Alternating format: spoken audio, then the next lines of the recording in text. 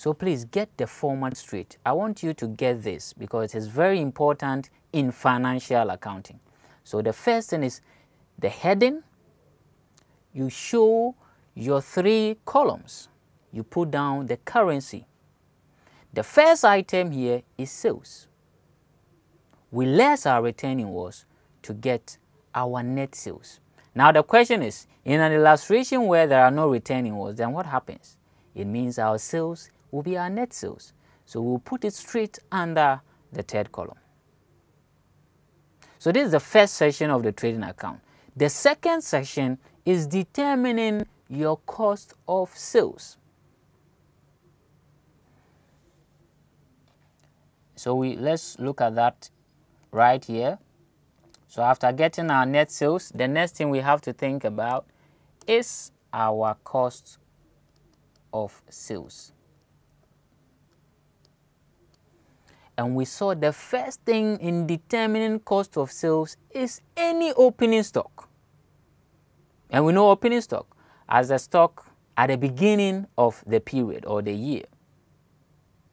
So we bring in that opening stock,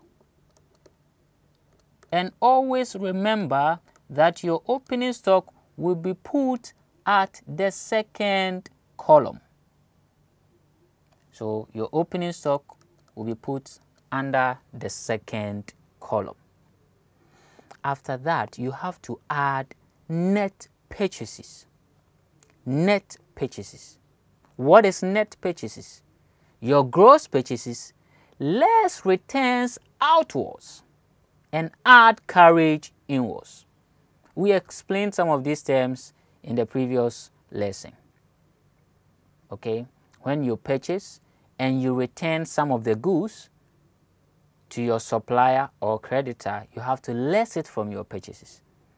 Now, the cost you incurred in carrying those goods to your business premises also needs to be added.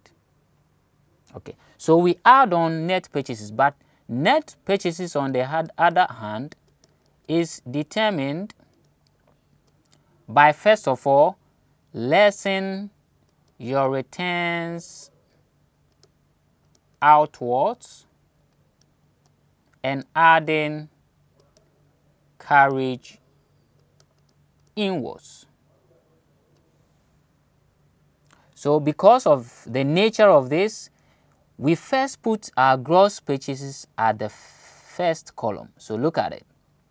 And then we less the return outwards and add the carriage inwards.